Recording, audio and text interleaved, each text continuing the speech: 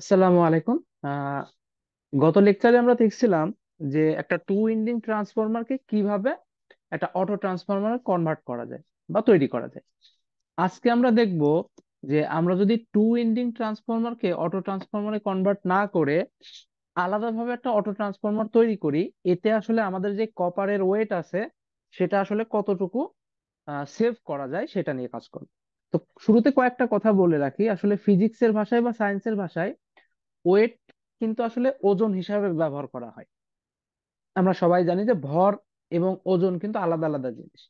ভরকে নর্মালি আমরা মাস আকারে ইংলিশে চিনি, আর ওয়েট তো আমরা ওজন বলতেছি। বাট এখানে নর্মাল সেন্সে আসলে ওয়েট বলতে সেই কপারের ভরটাকেই মিন করতেছে।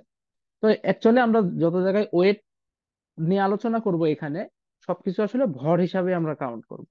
তো দেখেন, নর্মালি আমরা বলতে পারি যে এইখানে যে কপারটা ইউজ করব এবং এইখানে যে কপারটা ইউজ করা হবে, মানে সেম টাইপের কপার, বা সহজ কথা এদের ঘনত্ব কিন্তু সেম। স্বাভাবিক কথা, এখানে যেই পরিমাণ কপার লাগবে হয়তো এখানে সেই পরিমাণ না, কম বেশি আছে। সেটাই আসলে আমাদের বের করার উদ্দেশ্য যে কোথায় কম লাগবে কোথায় বেশি লাগবে। তো নর্মাল সেন্সে দেখেন, আমরা যদি কোনো কিছুর ঘনত্ব বের করতে চাই, আমরা কি জানি? ঘনত্ব মানে একক আয়তনে বস্তুর যেই পরিমাণ ভর থাকে সেটাকে আমরা বলতেছি ঘনত্ব। তাহলে এই যে বস্তুর ভর এম সমান আসলে কত লেখা যায়? Rho into V. তার মানে যে কোনো বস্তুর ভর ঘনত্ব, তো আমরা বুঝতেছি যেহেতু দুইজনই কপার বা কপার দিয়ে আমরা দুইটা জিনিস আলাদা আলাদা তৈরি করতেছি, তাহলে ভরটার ঘনত্ব যেহেতু সেম, তার মানে ভরটা টোটালি ডিপেন্ড করবে দেখেন আয়তনের উপরে বা ভলিউমের উপরে। তাহলে আমরা শুরুতেই বলতে পারি যে আমাদের যে কপার ওয়েট আছে, এটা কিন্তু ভরই বোঝাচ্ছি, এটা আসলে ভলিউমের উপরে ডিপেন্ডেন্ট। মানে এই দুইজনের ভিতরে যেই কপারের ভলিউম বেশি সেইখানে বেশি পরিমাণ কপার লাগবে, আর যেখানে কম সেখানে কম পরিমাণ কপার লাগবে। এবার খেয়াল করেন যে ভলিউম জিনিসটাকে, ভলিউম মানে আমরা জানি আয়তন। তো আয়তন কি? যেহেতু কপার এই যে এরকম সিলিন্ড্রিকাল আকৃতির, আমরা যদি এটাকে একদম জুম করে দেখতাম তাহলে দেখতাম যে যে এরকম একটা তার, রাইট? তাই তাই যদি হয়, এই যে এইটাকে বলতেছি ক্রস সেকশনাল এরিয়া। মানে আপনি যদি একটা তারকে পাতলা করে কাটেন, উপর থেকে দেখলে দেখবেন যে এরকম গোলাকার একটা শেপ দেখা যাচ্ছে, তো এটাকে বলে ক্রস সেকশনাল এরিয়া, বা বাংলায় যদি বলে প্রস্থচ্ছেদের ক্ষেত্রফল। তাহলে ভি সমান হচ্ছে সেই প্রস্থচ্ছেদের ক্ষেত্রফল।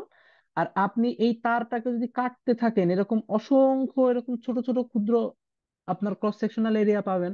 তার মানে টোটাল লেন্থ জুড়েই কিন্তু এই ঘটনাটা আমরা পাই। তার মানে ভলিউম আসলে কি? এই যে এরিয়া ইনটু লেন্থ, তার মানে এ ইনটু এল, এটা মিলে হচ্ছে ভলিউম। তার মানে এক কথা আমরা বলতে পারি কপার ওয়েটটা অ্যাকচুয়ালি এই cross sectional area into length, এই দুইজনের গুণফলের উপরে ডিপেন্ড করে। মানে আমরা এই রিলেশনটাকে এইভাবে লিখতে পারি যে কপার ওয়েট প্রপোর্শনাল টু এ এল। এবার আমরা জানি যে কোনো একটা ট্রান্সফরমার হোক বা যাই হোক, একটা কন্ডাক্টর বানাচ্ছি মানে তার ভিতর দিয়ে কারেন্ট যাবে, এই কারণে বানাচ্ছি।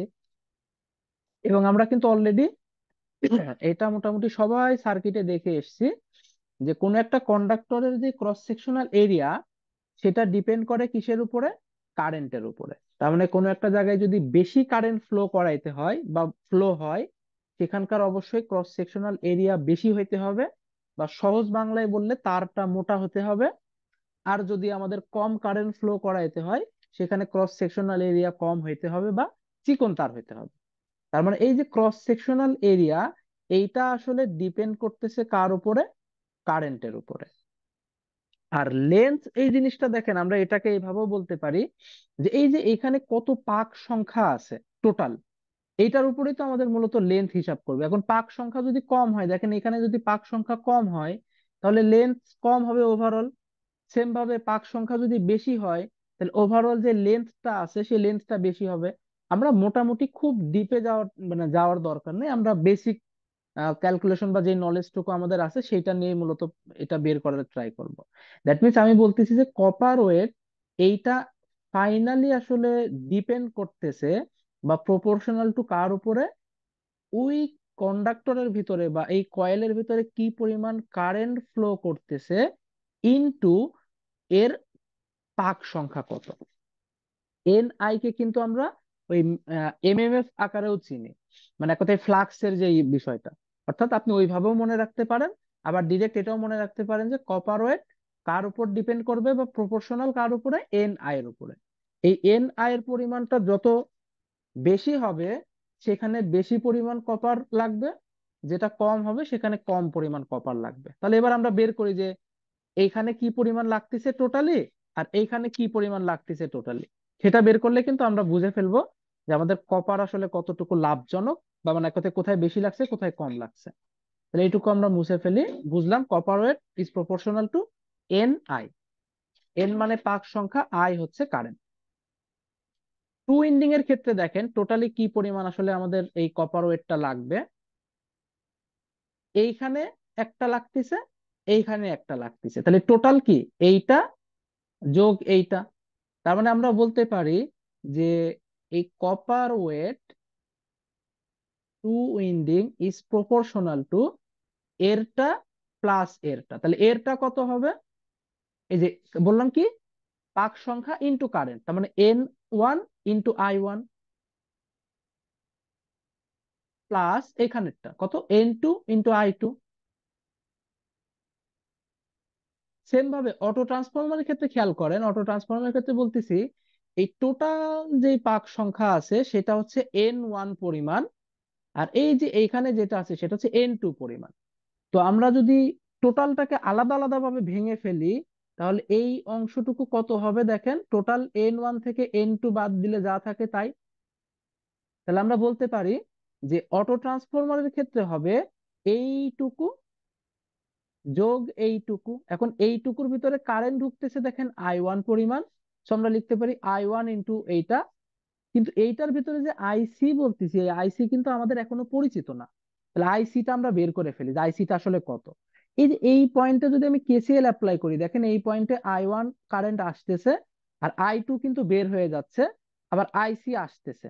তাহলে আমরা বলতে পারি এই যে minus I one minus IC plus I two equal zero. So আইসি সমান কত লেখা যায়, এটা সমানের ওই পাশে গেলে পজিটিভ, মানে I two minus I one. তাহলে আমরা আইসির জায়গায় কত লিখে দিতে পারি, I two minus I one. তাহলে এইটা আমরা ধরেন লিখে দিলাম, এটা লিখে রাখলাম যে I two minus I one. তাহলে আমাদের দেখেন সব পরিচিত হয়ে গেল, কারণ আমাদের তো পরিচিতই লাগবে। ওকে, তাহলে আমরা এবার টু, মানে এক কথায় ডিরেক্ট অটো ট্রান্সফরমার, যেটা আমরা ওই টু উইন্ডিং কে ভেঙে বানাচ্ছি না বা এটাকে রিকানেকশন করে বানাচ্ছে না, আলাদা ভাবেই কোম্পানি এইভাবে তৈরি করছে। তাহলে কপার ওয়েট ফর অটো ট্রান্সফরমারের জন্য এটা কত হবে, এই যে এইটা যোগ এইটা, এটা কত N one minus N two into I one. আমরা একবারে গুণ করে দিই তাহলে হিসাব সহজ হবে, N one I one minus N two I one plus এখানে কত N two into I two minus N two into I one. তাহলে এইটা গেল আমার টু উইন্ডিং এর জন্য, এটা গেল এইটার জন্য। তো যেহেতু দুইজনের প্রপোর্শনাল, আমরা অনুপাত যদি করে দিই তাহলে কত আসবে,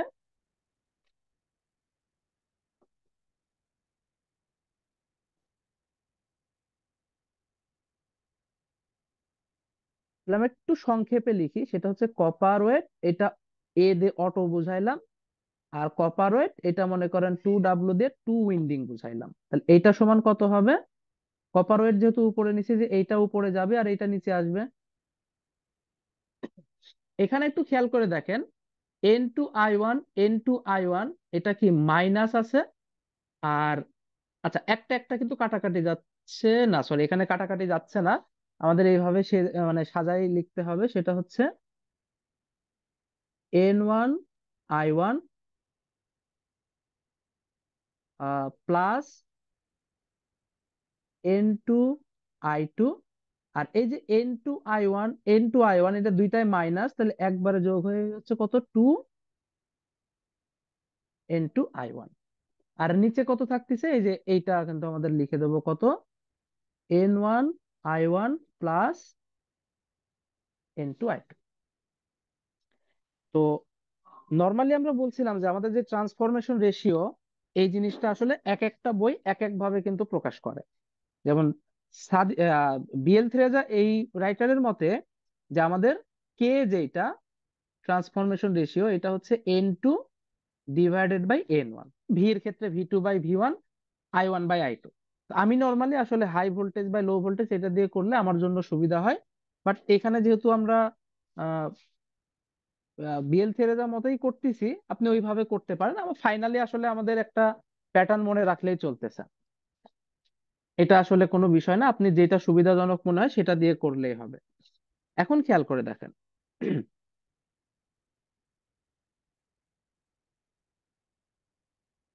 এটাকে আমরা কারেন্টের জন্য লিখি, যেহেতু এখানে কারেন্টও আছে, তাহলে কারেন্টের জন্য কিন্তু উল্টা হবে, কারণ আমরা জানি হাই ভোল্টেজ সাইডে লো কারেন্ট, লো ভোল্টেজ সাইডে হাই কারেন্ট। এগুলো কিন্তু অলরেডি আমাদের আগে সবকিছু আলোচনা করা আছে। তাহলে কে, এটাকে যদি আমরা এইভাবে ডিফাইন করি যে কে হচ্ছে N2/N1, তাহলে আমরা এইখানে কিন্তু প্রত্যেকটা ভ্যালু বসাইতে পারি। তো আমরা কে কে নিয়ে চলে আসি এখানে। এখন দেখেন N2/N1 বানানো লাগবে, প্রত্যেক জায়গায় তো সেটাই বানানো লাগবে। আবার কারেন্টের ক্ষেত্রে I1/I2 বানানো লাগবে।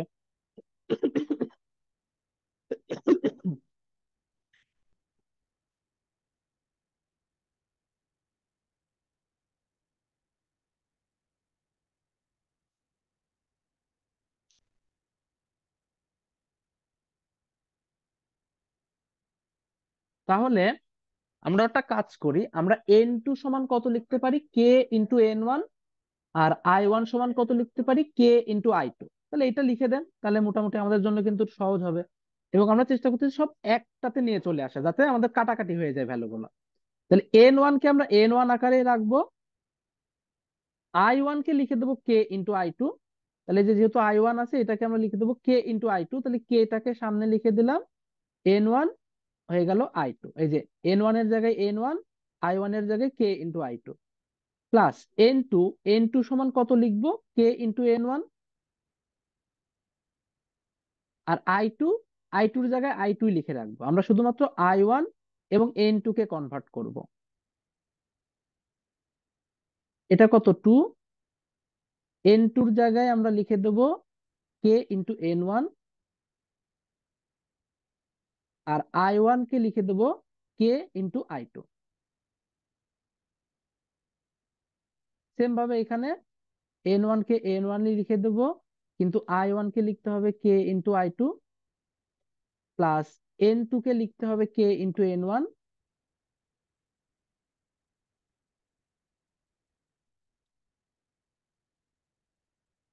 N2 এর জায়গায় লিখলাম K × N1, আর I2 এর জায়গায় আমরা I2 লিখে রাখবো।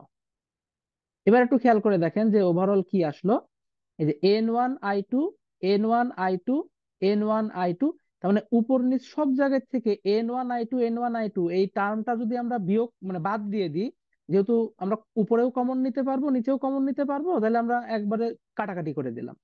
তাহলে উপরে কে থেকে যাচ্ছে, দেখেন এখানে N1/I2 যদি বাদ যায়, এখানে শুধু থাকতেছে কে, প্লাস N1/I2 বাদ শুধু থাকতেছে কে, N1/I2 বাদ এখানে থাকতেছে 2K², মানে এটা থাকতেছে -2K²। আর এখানে কত থাকতেছে দেখেন, এখানে শুধু থাকতেছে কে, শুধু থাকতেছে কে, দ্যাট মিনস 2K। তাহলে এই পুরোটা করলে আসতেছে 2K -2K², মানে উপরে যদি আমরা কমন নেই 2K, তাহলে এটা 2K, তার মানে 2 - 2 কমন চলে গেছে, তাহলে থাকবে কে। আর নিচে একটা সরি, এখানে 2K যেহেতু আছে, কমন নিলে কিন্তু 1 থাকবে, কারণ 2 যেহেতু আমরা কমন নিয়ে ফেলছি। এই যে দেখেন গুণ করলে সেম আসবে, 2K × 1 মানে 2K, -2K × K মানে 2K²। আর নিচে তো আমরা 2K থাকবে। আবার এই 2K কাটাকাটি করে দেওয়া যায়, তাহলে ফাইনালি কিন্তু থাকতেছে কাটাকাটি করলে 1 - K। সো আমরা বুঝতে পারতেছি যে copper at auto transformer divided by এইটা যদি সমানের এই পাশে পাঠাই দিই, গুণ করে দেওয়া যায়, মানে কপার অ্যাট টু উইন্ডিং বা অর্ডিনারি যে ট্রান্সফরমার আছে সেইটা, মানে এইটা কিন্তু এক্স্যাক্টলি কি পরিমাণ লাগবে সেইটা। তার মানে দেখেন 1 - K যেহেতু পাচ্ছি, দ্যাট মিনস এখানে কিন্তু কিছু কম লাগবে নর্মালের তুলনায়, যেহেতু K সমান N2/N1। এবার তাহলে সেভিং আসলে কি পরিমাণ হচ্ছে একটু দেখি। তাহলে সেভিং হচ্ছে অটো ট্রান্সফরমারে এই পরিমাণ আছে, আর টু উইন্ডিং ট্রান্সফরমারে কি পরিমাণ? অবশ্যই টোটালটা, মানে টু উইন্ডিং ট্রান্সফরমারে তো এরকমই লাগতেছে, এটা হচ্ছে টু উইন্ডিং ট্রান্সফরমারের জন্য যেই কপার লাগবে সেটা। তাহলে সেভিং হবে, আমরা যদি এইটা থেকে সরি এইটা থেকে এইটা বিয়োগ করে দিই তাহলে কিন্তু আমাদের সেভিং চলে আসবে। তাহলে কপার এট টু উইন্ডিং মাইনাস এইটা, তো এইটা যদি মাইনাস করি কত হয়, এইটা ইন্টু এটা করলে কপার এট টু উইন্ডিং, যেহেতু একের সাথে গুণ হচ্ছে, আর মাইনাস যেহেতু মাইনাস মাইনাসে প্লাস কে ইন্টু কপার এট টু উইন্ডিং, তো এইটা এটা কাটাকাটি হয়ে গেল। তাহলে সেভিং দেখেন কত আসছে, কে ইন্টু কপার এট টু উইন্ডিং, এইটাই থেরেজা বইতে দেওয়া আছে কে ইন্টু ডাব্লু নট, মানে ডাব্লু নটটা বলতে বোঝাচ্ছে অর্ডিনারি ট্রান্সফরমারের কপার ওয়েট। তার মানে এইটুকুই কিন্তু আমরা সেভিং করতে পারতেছি, যে কি পরিমাণ আমাদের সেভিং হবে। তাহলে কে এর মানের উপরে কিন্তু মূলত আমাদের ডিপেন্ড করবে যে আমরা কি পরিমাণ সেভ করতে পারবো অটো ট্রান্সফরমারে। তো মোটামুটি এই হচ্ছে আমাদের কিভাবে আমরা যদি একটা টু উইন্ডিং ট্রান্সফরমার ইউজ না করে অটো ট্রান্সফরমার ইউজ করি, তাহলে কি পরিমাণ আমাদের কপার যে আছে বা কপার যে ইউজ করতেছি আমরা সেটা সেভ করতে পারবো। তো আমি আবার বলতেছি, এই কে এর যে বিষয়টা আছে এইটাকে আপনারা যে কোনো ভাবে ক্যালকুলেশন করতে পারেন, এবং এইখান থেকেই কিন্তু তেরেজা বইতে দিছে যে পাওয়ার ট্রান্সফার মানে ট্রান্সফার এট ইন্ডাকটিভলি সেটা কত দেখেন। এই বিষয়টা আরেকবার একটু বলে দিই, যদিও গত ক্লাসে অল্প করে বলছিলাম। দেখেন, টু উইন্ডিং যে ট্রান্সফরমার আছে, এই I1 কারেন্ট কিন্তু এখানে ফ্লো হচ্ছে, এই দিকে কিন্তু I1 যাওয়ার কোনো রাস্তা নাই, কারণ আমাদের এই দুইটা উইন্ডিং দেখেন ম্যাগনেটিক্যালি কানেক্টেড বাট ইলেকট্রিক্যালি কোনো কানেকশন নাই। মানে এই কথা, এখানে যদি লোড দেয়, লোড কিন্তু I1 কে অ্যাকচুয়ালি পাবে না, এটার জাস্ট রেফারকৃত মান পাচ্ছে। বাট এই ইয়েতে দেখেন, লোড এর ভিতরে I2 পরিমাণ কারেন্ট যাচ্ছে, এই I2টা দেখেন নাম I2 হইলেও এই কারেন্টটা আসলে কিভাবে পাচ্ছি একটু খেয়াল করেন। এই যে এইখান থেকে I1 কারেন্ট আসতেছে, এখান থেকে IC কারেন্ট আসতেছে, এই দুইটা কারেন্ট মিলেই তো আমার এটা পাইলাম। তার মানে অটো ট্রান্সফরমারের ক্ষেত্রে লোডে কিন্তু এই I1 কারেন্ট এবং IC কারেন্ট দুইটা মিলেই পাচ্ছে। তার মানে লোডে আসলে দুই ভাবেই পাওয়ার সাপ্লাই হচ্ছে, একটা হচ্ছে ইন্ডাকটিভলি, এই কমন কয়েল যেটা আছে তার যে পাওয়ার সেটাকে বলতেছি ইন্ডাকটিভ সাপ্লাই পাওয়ার, আর টোটাল পাওয়ার থেকে এই পাওয়ারটা বিয়োগ করে দিলে যেটা পাবো সেটাই হচ্ছে কন্ডাকটিভলি পাওয়ার, মানে যে এখান থেকে যেটা আসার ফলে আমরা সাপ্লাইকৃত পাওয়ার পাচ্ছি। কে কে যদি এই যে এরকম ভাবে এই ম্যানারে সাজানো হয় যে এটা তো স্টেপ ডাউন, তাহলে সেই ক্ষেত্রে আমাদের ইন্ডাকটিভ যে পাওয়ার সাপ্লাই হচ্ছে সেটাকে আসলে লেখা হয় এরকম, যে 1 - কে ইন্টু টোটাল যে পাওয়ারটা ধরেন আমাদের সাপ্লাই হচ্ছে, অথবা এটাকে আমরা রেটেডও বলে দিতে পারি। এবং এটা কিন্তু অবশ্যই কার হবে, এটা রেটেড বললে আবার একটু কনফিউজড হয়ে যেতে পারেন, এটা কিন্তু অটো ট্রান্সফরমারের হবে। আমরা দেখছিলাম অটো ট্রান্সফরমারের কিন্তু রেটেড যেই পাওয়ার আছে সেটা কিন্তু টু উইন্ডিং এর চাইতে বেশি হয়। একটাতে একটা কানেকশনে দেখছিলাম কম আসছিল, বাট বলছিলাম যে ওই কানেকশন আমরা নর্মালি ইউজ করব না। তো আমরা যদি এফিশিয়েন্ট কানেকশন ইউজ করি সব সময় অটো ট্রান্সফরমারের যে কেভিএ রেটিং সেটা কিন্তু টু উইন্ডিং এর চাইতে বেশি হবে। তো যদি কেউ মনে করেন যে আমি শর্টকাট এটা ইউজ করব, করতে পারেন, কোনো সমস্যা নাই, করলে তখন আসলে এইভাবে নিতে হবে। এবং এই কেটা কিন্তু সব সময় লোয়ার হইতে হবে, মানে low voltage divided by high voltage হইতে হবে। এই কারণে আমি এই শর্টকাট সূত্রগুলো আসলে নিজে অতটা প্রেফার করি না, কারণ আমাদের অনেক কিছু মনে রাখা লাগে। তো আপনি যদি ডিরেক্ট ম্যানারে ক্যালকুলেশন করেন, আর রেশিও আকারে ক্যালকুলেশন করলে সুবিধা হচ্ছে, রেশিও সম্বন্ধে সব সময় আমরা জানি যে রেশিও মানেই হচ্ছে high voltage by low voltage, মানে আমি যেটা নর্মালি ইউজ করে থাকি, তখন কিন্তু আপনি বুঝতেই পারবেন যে এইটা কিন্তু একের চাইতে বড় হবে। তো তখন সূত্রে আসলে ইউজ করা হবে রেশিও -1 × S অটো। তো আপনি যেভাবে আপনার সুবিধা। আর কন্ডাক্টিভলি কি কিরকম হবে, কন্ডাক্টিভলি হবে টোটাল যে পাওয়ারটা আছে ওইখান থেকে এই যে ইন্ডাকটিভের যে পাওয়ারটা সাপ্লাই হলো এটা বিয়োগ করে দেব। মানে অটোতে কত, এই যে এটা এটা মানে কত, S auto - K × S auto, sorry, S auto তো S অটোই থাকতেছে, এইটা হচ্ছে আমাদের এ মানে এস এত, মানে এইটার জন্য এটা লিখে দিলাম মাইনাস এইটা, মানে হচ্ছে এইটা, এটা কত এস অটো প্লাস কে ইন্টু এস অটো, তাহলে এটা এটা কাটাকাটি হয়ে যাচ্ছে, তাহলে কে ইন্টু এস অটো, তাহলে কন্ডাক্টিভলি কত হবে, কে এর সাথে এটা গুণ করে দেবো। বাট ওই যে বললাম সবসময় মনে রাখতে হবে যে কে আসলে কিভাবে বের করব, রেশিও হলে রেশিও কিভাবে। আর যদি আপনি মনে করেন এই ঝামেলা আমি করবোই না, আমার মনে থাকে না, সহজ কথা, এই যে কয়েলটা আছে এর দুই মাথার ভোল্টেজ হচ্ছে ভি2, মানে এই সার্কিট হিসাবে যেই সার্কিট হবে সেই সার্কিটের নেবেন, এর দুই মাথার ভোল্টেজকে এই যে কারেন্ট দ্বারা গুণ করলে যেই কেভিএ টুকু আমরা পাবো সেটা হবে ইন্ডাকটিভলি সাপ্লাই। আর আপনি তো ভি2 আর আই2 গুণ করলে লোডের টোটাল আউটপুট যেই এস অটো বলতেছি সেটা তো বুঝবেনই, সেটা থেকে এই ইন্ডাকটিভ যে পাওয়ার সাপ্লাইটা আছে বিয়োগ করে দিলেই কন্ডাক্টিভলি কি পরিমাণ সাপ্লাই হচ্ছে সেটাও আপনি ইজিলি বের করে ফেলতে পারবেন। তো এই হচ্ছে মোটামুটি অটো ট্রান্সফরমারের বেসিক আর টুকটাক বিষয়। এরপরে আমরা হচ্ছে ইনশাল্লাহ এই রিলেটেড কিছু কমন ম্যাথ এবং কিছু এক্সেপশনাল ম্যাথ নিয়ে আলোচনা করব নেক্সট ক্লাসে।